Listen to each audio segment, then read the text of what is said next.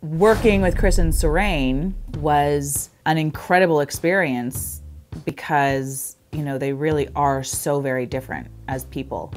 And I was just lucky to work with two people who were really open and trusting when it came to, you know, following direction.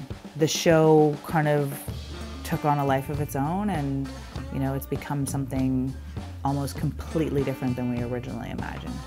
I think that these conversations about identity and searching for our true self and our own Indigenous knowledge, I think all of those stories are only going to continue to become more important and take more of a front seat in everything from politics to, you know, what we see on television. We're in a situation today where maybe if we return to that Indigenous knowledge, we will find balance again.